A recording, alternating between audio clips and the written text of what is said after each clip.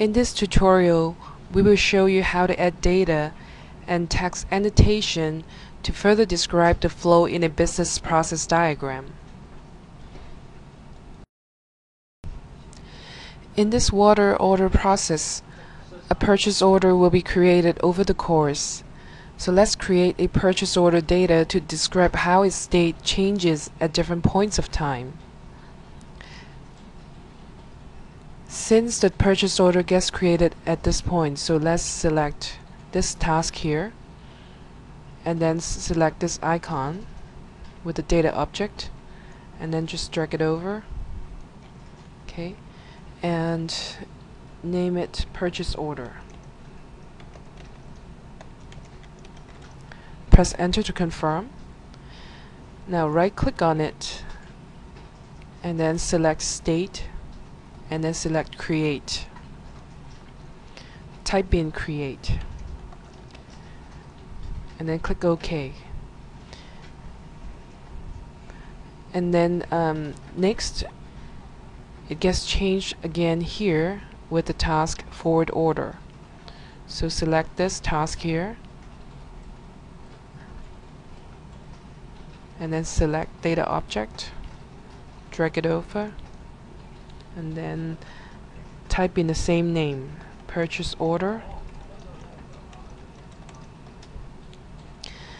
And then here you're asked if you want to use the same existing order, and just click yes. Okay, and then right click it, select state and then create, and this time type in to be assigned. Click OK. Alright, and then after that point, when it gets to the task arrange delivery, the state gets changed again. So let's create another one. Select the task here and then look for the data object icon, drag it over, type in purchase order again, press enter, and again it asks you if you want to use the existing one. Click yes. Okay, and lastly, with the task deliver water, the purchase order becomes completed. So select the task and select the data object icon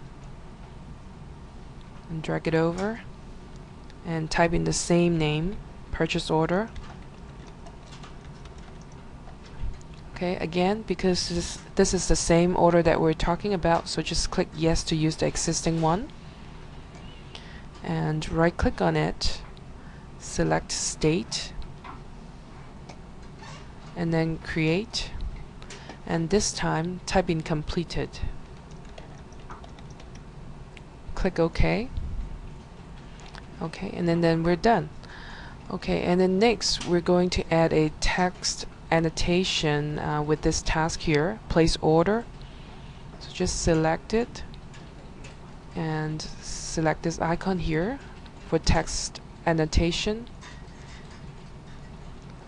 and just type in the description. Okay, and we're gonna type in this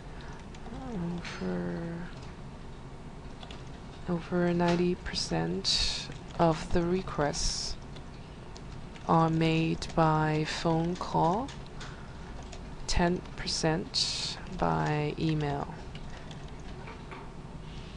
Okay, alright, and after you're done typing, you can resize it using the black handles, and you can have multiple lines if you want. Okay, then you're done.